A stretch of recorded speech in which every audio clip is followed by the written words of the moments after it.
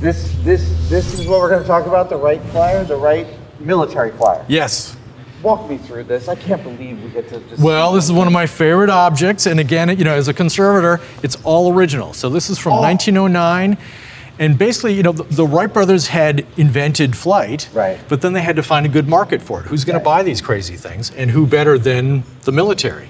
If I remember, the military was a little bit reluctant at first, or at least didn't return their calls as quickly as one would expect. Well, yeah, and you know, things like early technologies like this, even for the military, they're sort of wondering, you know, how could this even be used? And so that's why this went into the Signal Corps, because at the early times, you're not going up there with weaponry or anything like that. This was used for signaling, you know, locations of the enemy, things like that. Yeah. But the military set out a set specified number of requirements. So who's ever going to provide this aircraft has got to be able to fly a certain distance, got to be able to stay up for a certain amount of time, it's got to fly at a certain speed, and so have a certain payload, a certain weight that they had to carry. Yeah. And in 1908, they provided an airplane, and were doing some of the test trial runs, and that airplane crashed. So one of the propellers split.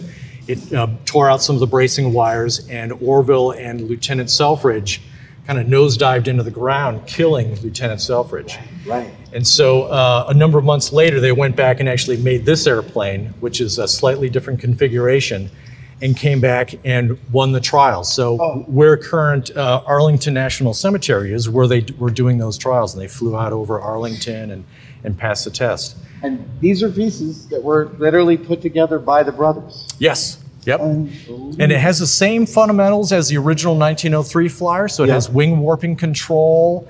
The engine is a major upgrade from what they had in 1903. Back then they had a horizontal 4-cylinder with just evaporative carburation. This is a radiator. This is a gigantic radiator. Whoa! Yep. I never noticed that before. Yeah. So it was liquid cooled. Yep. That's crazy. Yep.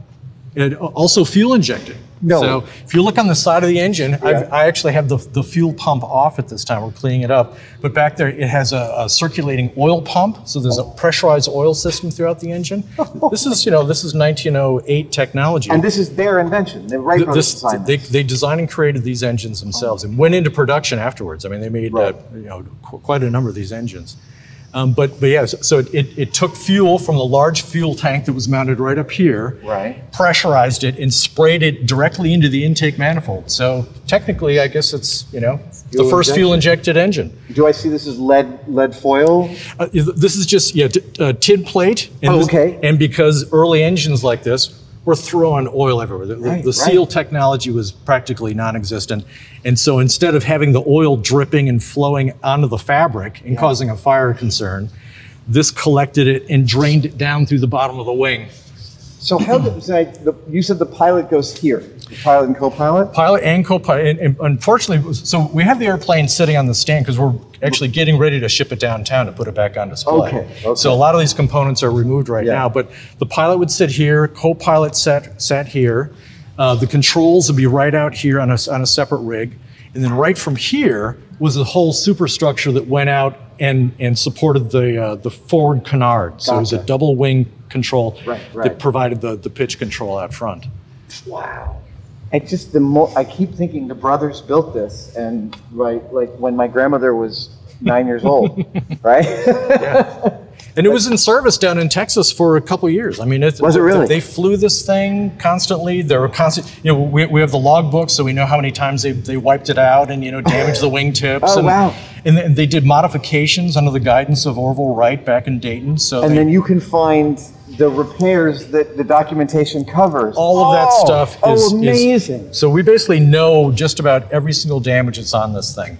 And you can see it in the historic photographs. It's recorded in the logbook. And that's a great thing about having something that's never been restored, is that it's truly, I mean, it tells this, it supports the written documentation. That's crazy. And it just has this look about it that it's just so alluring. And before we go, I mean, if you notice, bicycle chain. Yeah, I love the bicycle chains going through the pipes to keep them from catching through the guides. Absolutely. So a lot of the things that they developed when they were building their own bicycles is transferred into the construction techniques on their aircraft. Well, and I know that it seems like, it may seem to you that it's weirdly primitive to use bicycle chains, but to be honest, from a power transfer ratio, they were dead on the money for a lightweight transfer system. Super efficient. Absolutely. And if you think about, an engine like this, it has a big dead weight flywheel, but it also needs the mass of the chains to sort of keep, I mean, when this thing's running, the propellers, I mean, there's a lot of jarring and shaking, and so any amount of mass that is also supporting the sort of buffering of the engine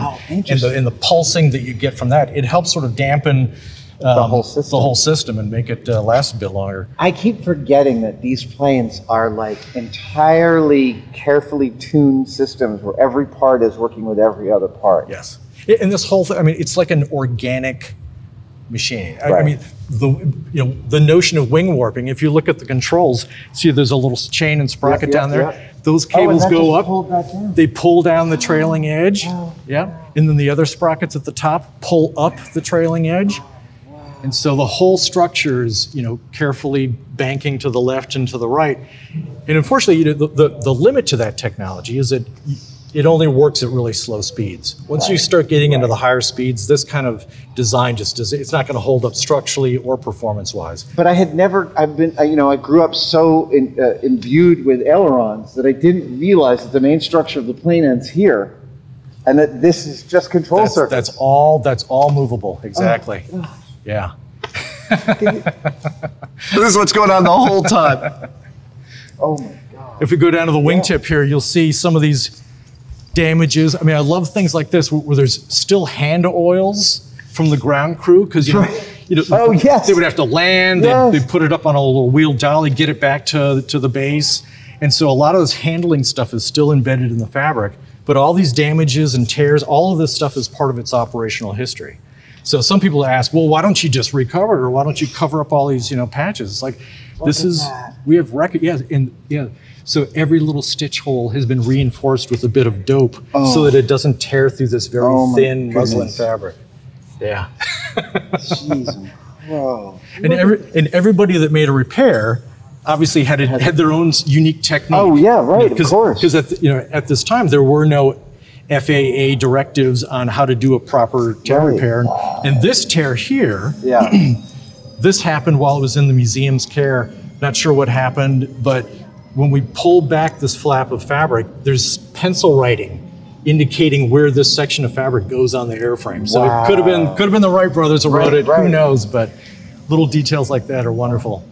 This is where the propellers mount. Very simple. And they were designing and building their own propellers. They were the first to realize that they were truly a wing. Yes. Amazing. Yeah, and incredibly efficient. So I mean, that's really the genius of the Wright brothers was pairing up the horsepower of the engine for the size of the craft and mating it up with the propellers of the right dimensions and propulsion. And I mean, it's this symphony of all these variables that came together to make this such a successful airplane. Their wind tunnel. At some point, I just want to replicate their wind tunnel because it's so remarkable that they were able to come to all of this balance of measurements using their own testing equipment.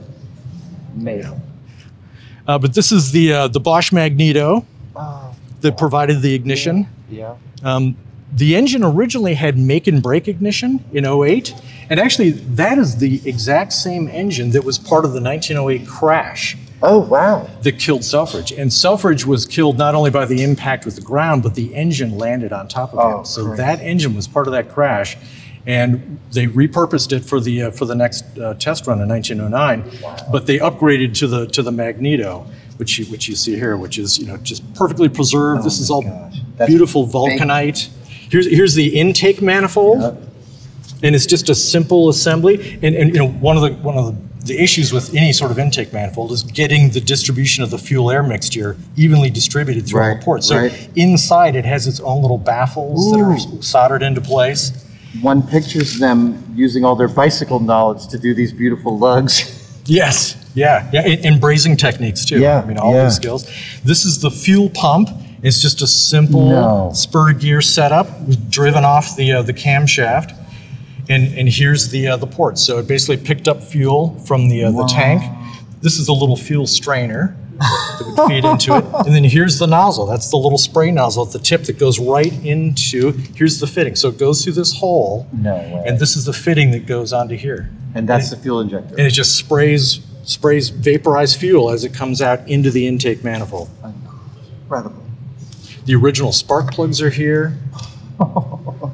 We're even saving the original fuel line. So it had a number of breaks in it. We're making repairs there using a synthetic resin called Biva, which is basically a totally inert type of plasticky kind of adhesive. Wow.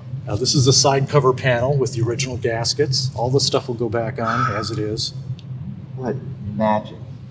So every little bit, every little screw gets cleaned up, but we don't want it to look new again. We just basically need to knock off any kind of signs of oxidation or active deterioration, and then apply inhibiting coatings. Oh my God, Malcolm, this is just what a thrill! What a thrill! Thank you. Absolutely.